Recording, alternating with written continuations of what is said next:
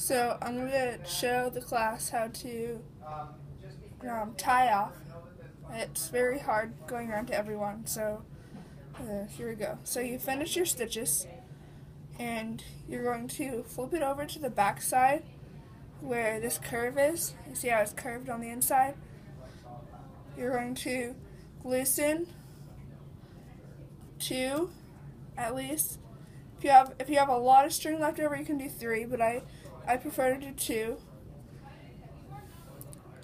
So you're going to loosen them just in the back side, and then you're going to, if it's melted on the end, you're going to have a hard time sticking it through, like I'm going to show you in a minute.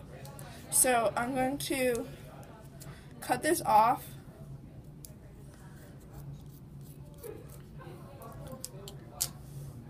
And then I'm going to push this through a little and cut just a little bit of this white right here so it's easiest to stick through the buckle. And then do it to the other side. The side's already kind of cut. Hopefully the iPad's picking up my voice.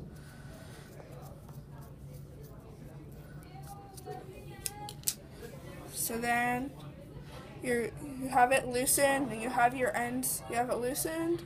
You have your ends cut, and now you're gonna take each end, and you're gonna thread it through the buckle. Sometimes it helps to move it over so you have all that space, and you're gonna push it through. Oop.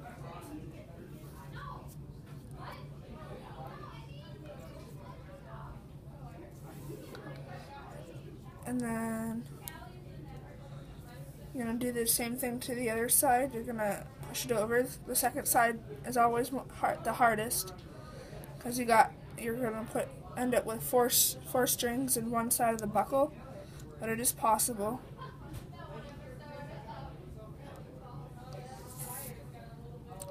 And then you're going to make sure your ends are still loose, and you just need to loosen enough so you can stick the ends in there. And you're just going to take them both.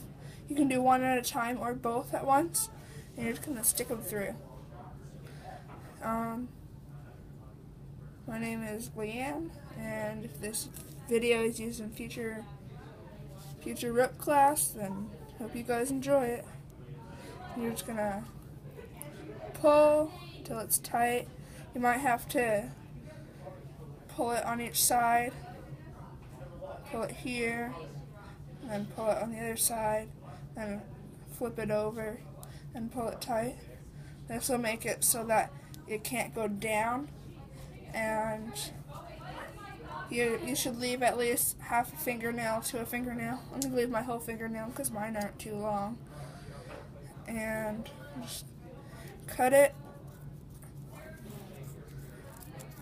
and then you melt it and you're good.